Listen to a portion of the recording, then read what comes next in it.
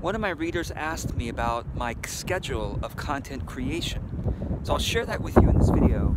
And more importantly, I'll share with you the principles behind my schedule so that maybe you can create your own content creation schedule or maybe even improve it if it's helpful. So the first thing I do is on a Tuesday or a Wednesday, sometime in the middle of the week, I will take half an hour to plan my content for the following week. And as you might know, if you've been following my content, I do 3 videos per week, 3 new videos per week. And along with those 3 videos, I write a blog post each. So 3 new videos and 3 new blog posts each week. So during my half an hour of content planning, I will think ahead to think, okay, say, what topic is, important, alive, energizing for my clients right now, or for my business that I think is going to be helpful for my audience as well.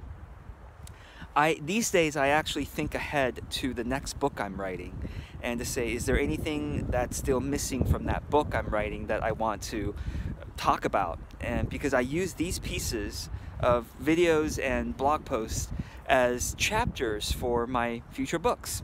So again, the first step is to plan the content a couple days before I actually do the content. So on a Tuesday or Wednesday, for half an hour, I plan the content for the following week.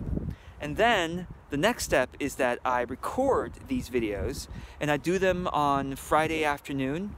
This is Friday afternoon right now.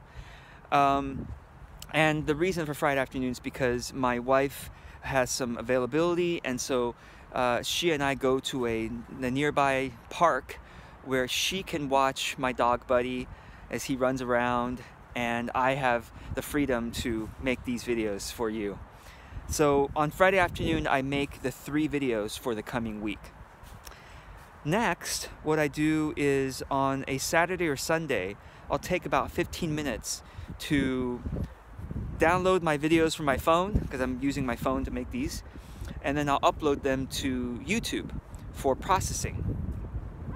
And once it processes, which takes about half an hour or so, I will use YouTube's editor, very basic things, to maybe adjust the brightness a little bit, or stabilize the YouTube can stabilize the video right from YouTube itself. So I'll click the stabilize button so that it looks smooth rather than jarring. And then once that processes, I will then download the YouTube video that's been processed, been stabilized, and I'll upload that to Facebook. So that's all done. It takes about 15 to 30 minutes for the entire process. There's some waiting in between where I'll go do other things. And so now comes the main thing, which is on Monday, Wednesday, and Friday mornings, between 7 a.m. and 9 a.m. is when I write my blog posts. And along with my blog posts, I will then publish the video for the day as well, Monday, Wednesday, Friday. Now, I don't actually write for 2 hours. The key is that I take a lot of breaks in between that 2 hour of writing, so that I can continue to let my creative mind get new ideas, get refinement of ideas as I write. So for example, I'll start writing at 7 a.m. for about 20 minutes. Just start the draft of the blog post of the day.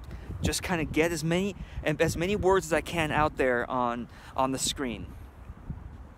And then I'll go and do some deep breathing outside for just a few minutes, do my energy reboot so that I'm, feeling grounded and connected.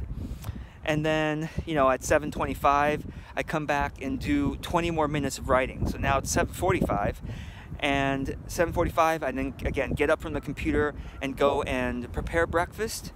Bring the breakfast to the computer. I eat while I basically edit the article, or maybe continue finishing the article, finishing writing.